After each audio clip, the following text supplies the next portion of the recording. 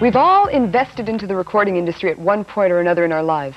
Caroline was fortunate enough to meet one of the men who has a say into what goes into that vinyl. Well, Irene, to some people he's considered as the record producer. He's Marc Durand, and one music critic has said of him that he has single-handedly put Montreal on the current musical map. His first success was managing and producing the world-renowned band Men Without Hats. Now he's busy with another band, The Box, and the chemistry between him and that group has once again landed them on the record charts with big hits like Walk Away and Dancing on the Grave. Now, one of the things you'll notice when we look at Marc is how he respects the bands that he works with. As a producer, he's not into forcing an image on a band, but would rather spend the time to make sure that their sound is the absolute best that it can be. Just to give you a taste of that sound now, here's The Box with a mini performance they gave us in their Montreal rehearsal hall.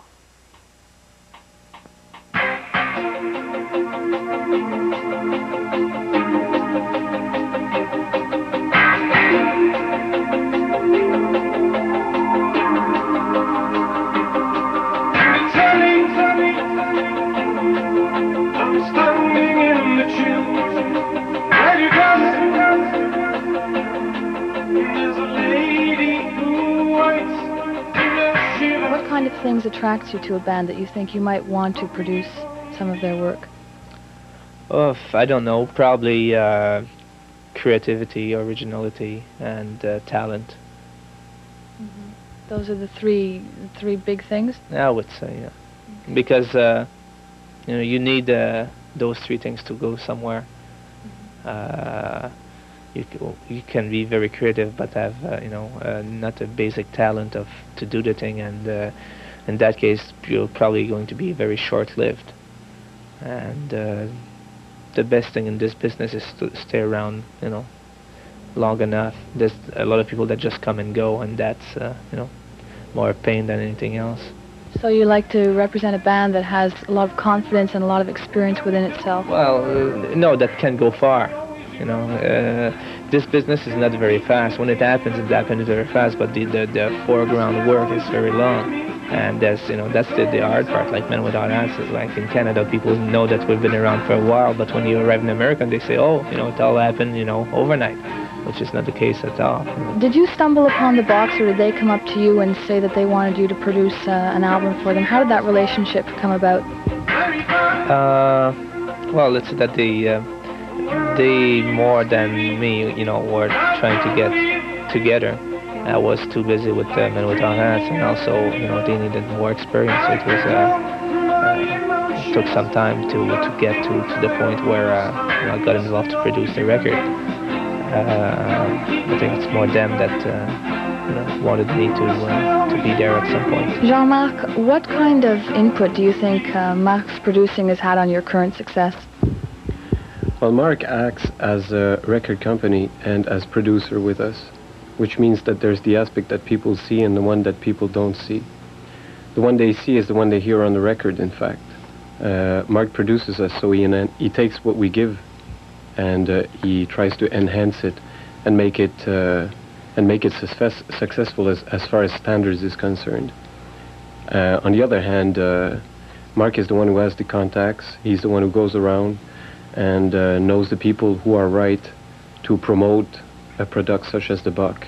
And this is what makes the success of the band, basically. About a little back before you started working with Marc, how long does it actually go, the relationship anyway, between the band and Marc Durand?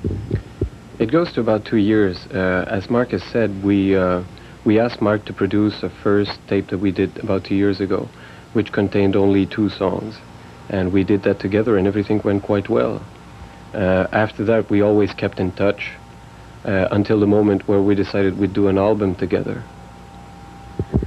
Before the debut album, did The Box go through any member or style changes at all? Basically, 2.5 years ago, we had a lot of people come and go, but there was always a core in the band that stood all the time, which is Jean-Pierre Brie, Guy Florent, myself, and Luc Papineau.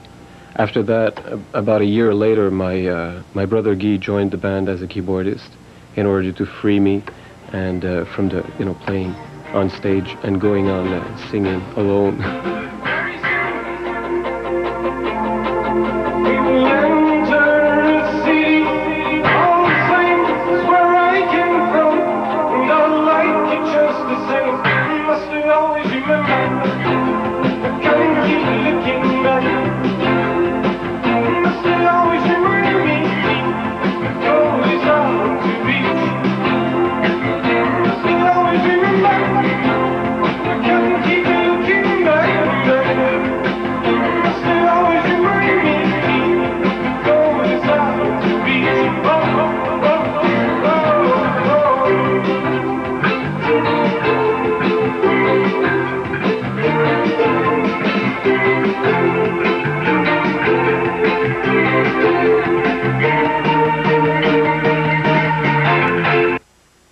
that was Must I Always Remember from the Box's debut album entitled none other than The Box.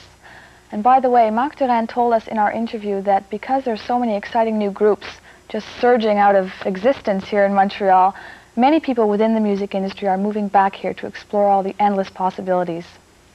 That was good music. As a matter of fact, it's nice to see that kind of music coming out of Montreal. I think a lot of groups are becoming a lot more innovative in their approach to music, and it's fun. Thanks, Caroline.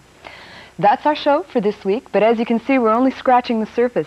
So join us again, and we're going to dig a little deeper, and throughout our series, we're going to look into things like breakdancing, the Montreal Opera, a couple of artists around the city, and a lot more.